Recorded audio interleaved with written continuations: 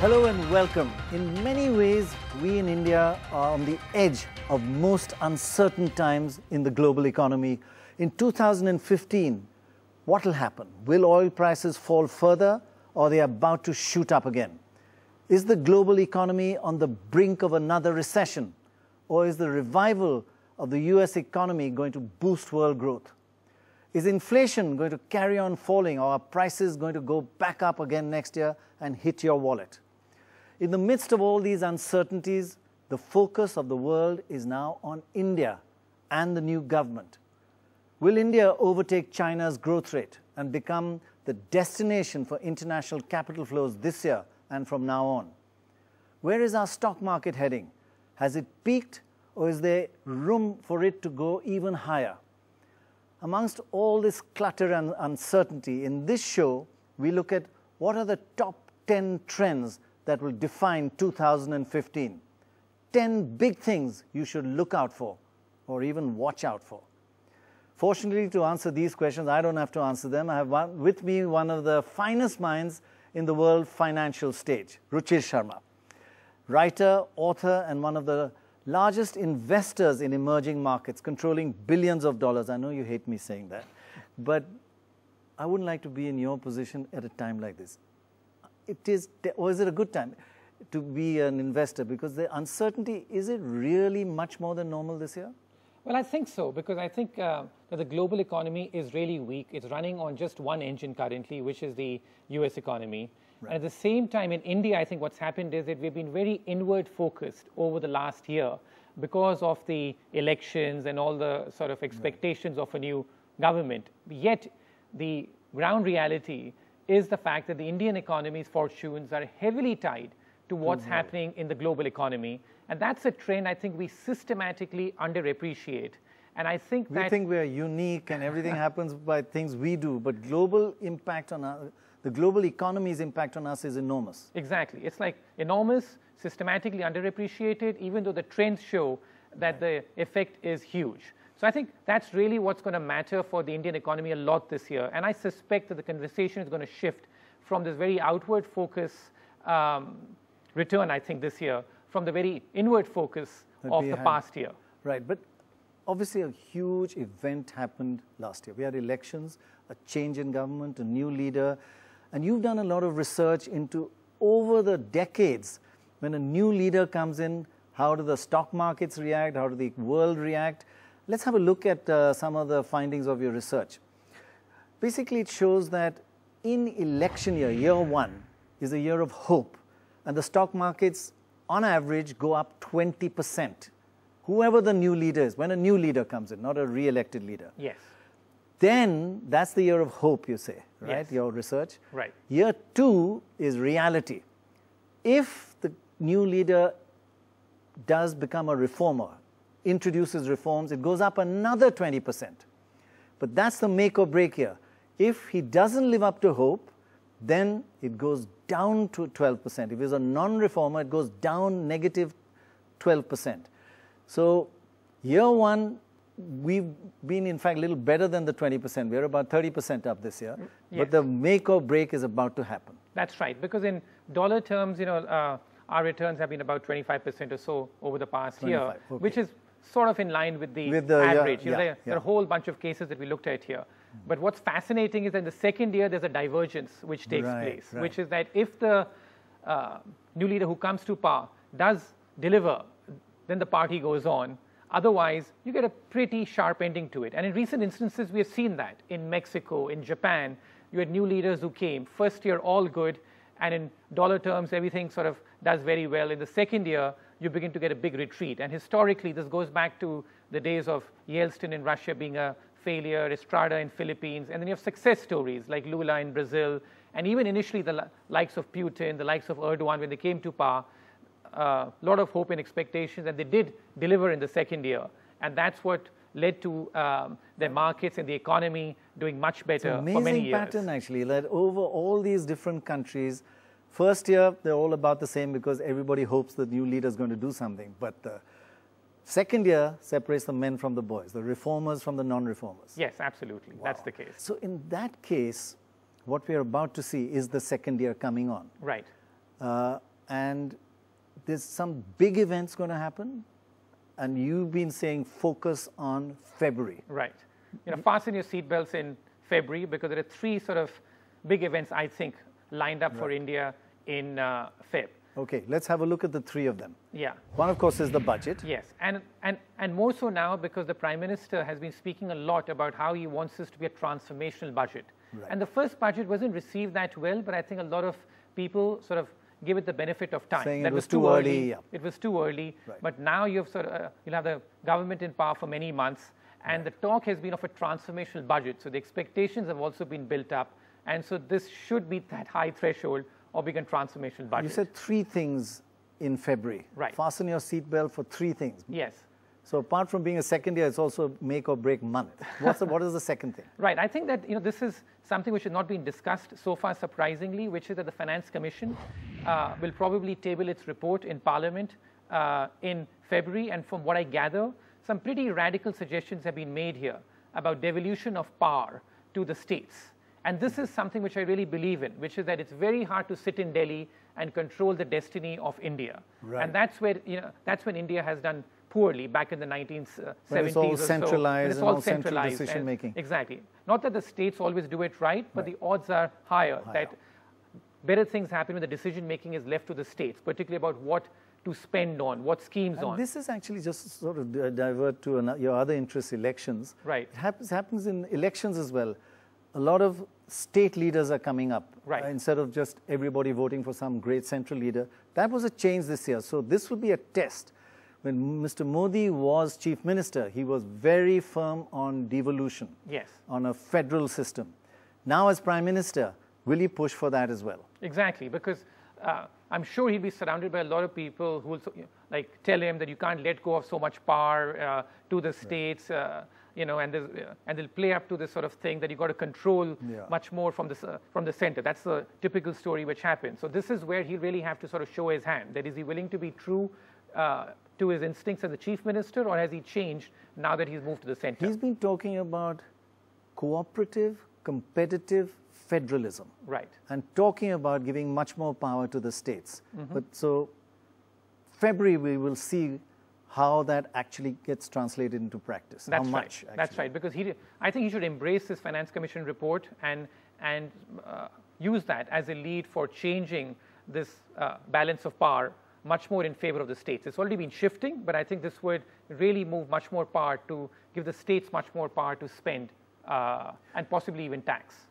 And the third factor to watch out for in February is the monetary policy decision, which is that I think a lot of expectations are building up given the collapse in inflation, both here in India and globally, that the Reserve Bank of India will finally begin its interest rate easing cycle. So there's a meeting in early February, and of course, there's the budget. And I think that there have been some hints that the decision may be tied to the budget as well, that if the budget follows the path of so-called fiscal consolidation, then it would give them much more ammunition to go out there and start cutting interest rates. So these are three things to watch for in the month of February. But it's quite possible that given the collapse in inflation, the decline in interest rates may well begin in February.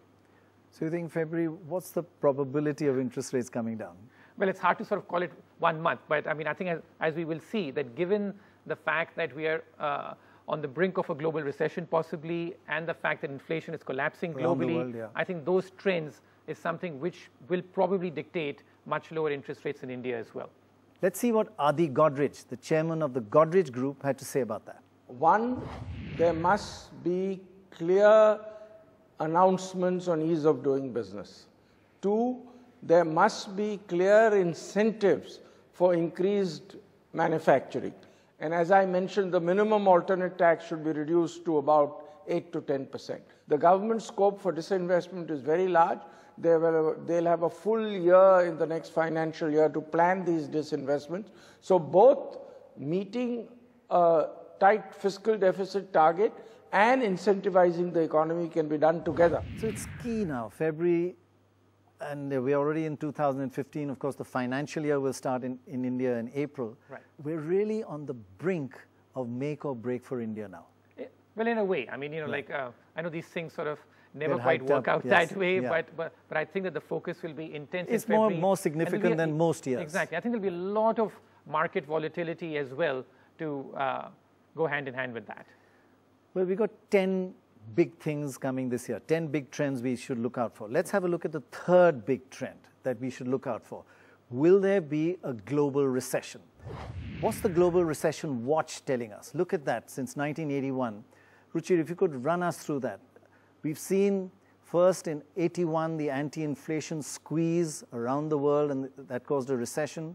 Then the Iraq war and oil prices shooting up, that caused a recession. Then the dot-com bust around 2001 caused a recession, and of course the great financial crisis in 2008. It happens quite regularly. So what's happening now is that in 2014, the recession is under 2% growth globally. Right. I think this is one of those things, that a lot of people are taken aback by this, which is that the common perception is that you need negative growth. In two consecutive quarters, etc. Exactly, but that's a bit of a myth. What we see here is that in countries like China, let's say, a growth rate of 4 to 5% is defined as a recession. Like in India's case, if growth rate is 3 to 4%, that would feel like a recession. It drops from 8 to 3 or 9 to 6 in China, and that seems a big slowdown. That's right. So globally, a growth rate of less than 2% is generally defined as a recession.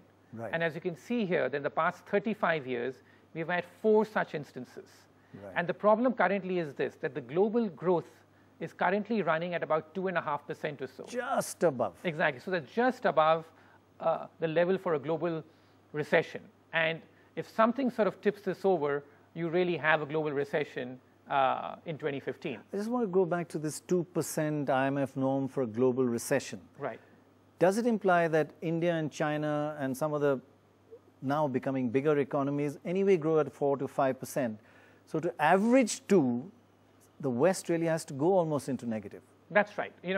Or it could be even China. I think as we will see that the big risk to the global economy, I think currently is China, because China has gone from being a marginal player in the global economy 20 years ago to now being the leading contributor of global growth. That is an amazing statistic. Just run us through this graphic. The key here is that in 1994, United States contributed 33% to world growth and is now dropped to contributing only 20%.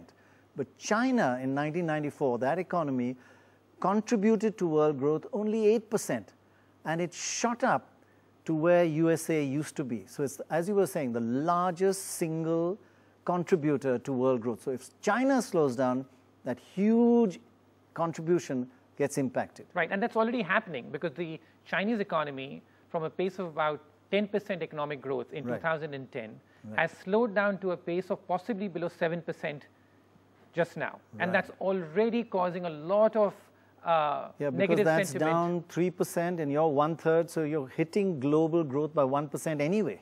That's global right. growth. That's right, and it's still falling, which is that, and I suspect that given the massive debt buildup in China, that the growth rate is likely to keep falling in China, possibly to 4 to 5% over the next couple of years or so. So that's cutting another 2% of the global growth rate because it's a 33% contributor. My God, that's huge. That's right. How big is the debt in China?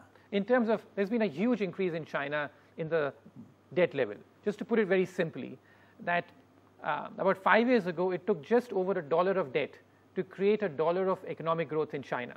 Now, over the past year or so, it's taken nearly $4 of debt to create $1 of economic growth in China. So there's a huge buildup in Chinese debt. It's gone up from about 150% of GDP to about 240% of GDP over the last 6 to 7 years. Wow. And that's really weighing down the Chinese economy. You can't keep building up debt, and you have to, your headroom, you run out of headroom after a while. That's right. And I find this really fascinating that we have looked at a lot of research that is there any way that you can predict an economic slowdown or predict a major financial crisis?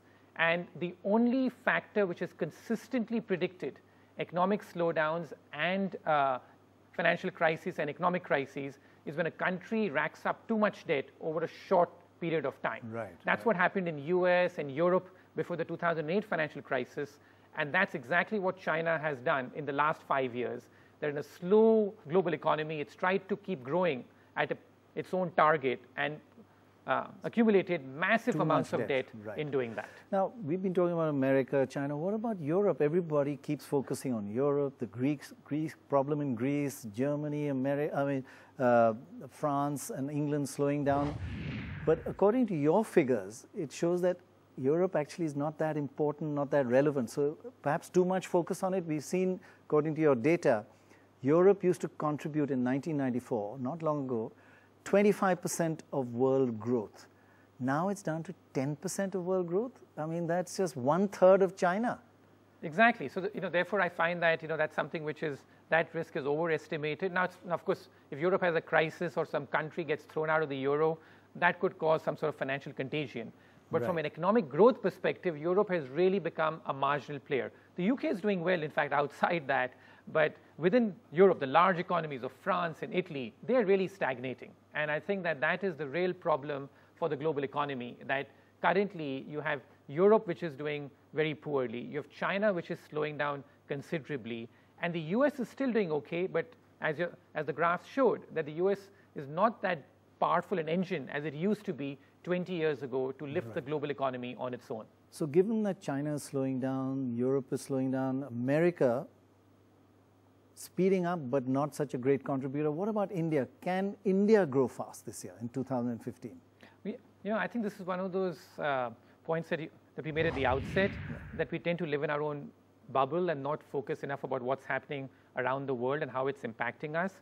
But I find this graph really fascinating, which is that if you go back to 1980 and take any 5-year period in India's economic history since then, what you find is that India's growth rate over those 5 years is extremely linked to what's happening to other emerging markets. So that's the orange line is the emerging market growth rate over the last 25 years. 35 years, yes. Just above it, 35 years, and just above it is the India growth. It's always between 1% and 2% above the average.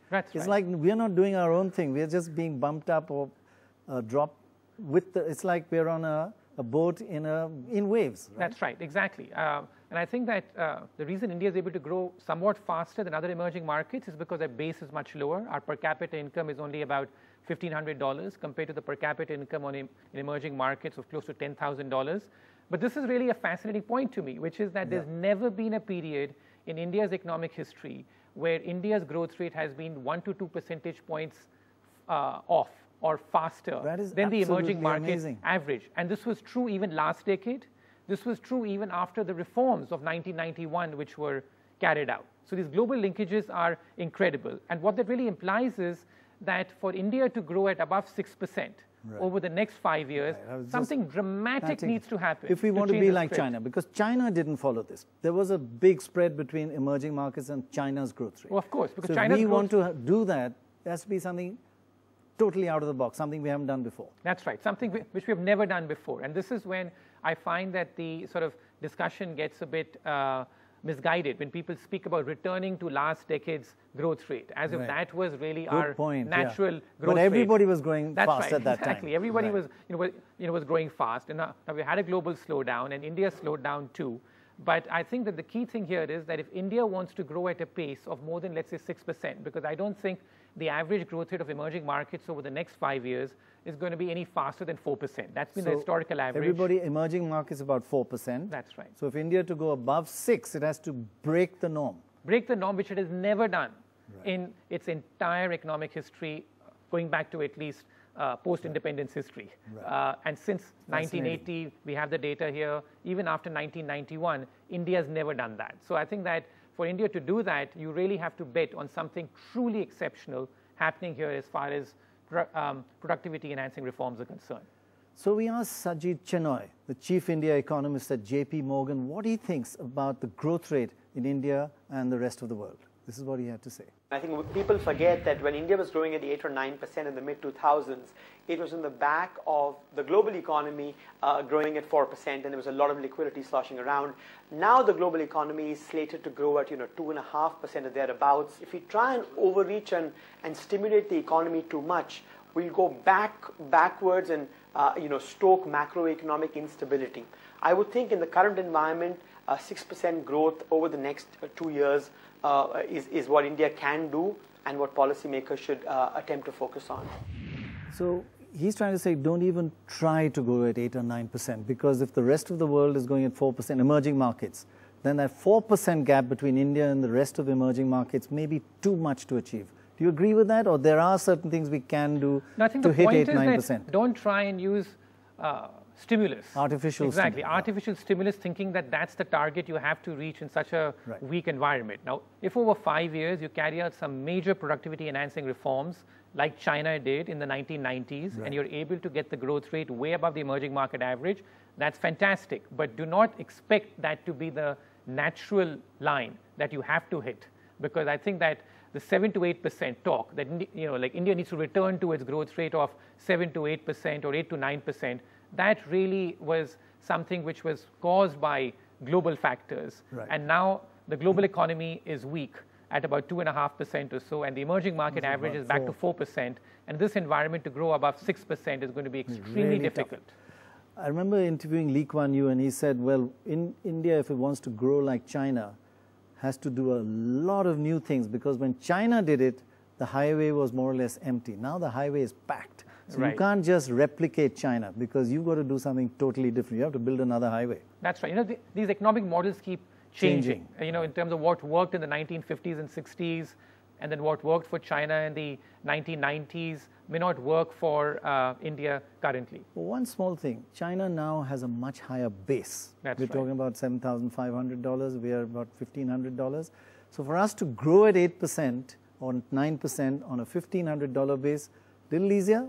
Absolutely, because I think that once a country becomes a middle-income country like China has become, then there's no way that, like it's like a sprinter, that, once you sort of reach middle age, it's very difficult to sprint very rapidly. Then it's about maintaining yourself.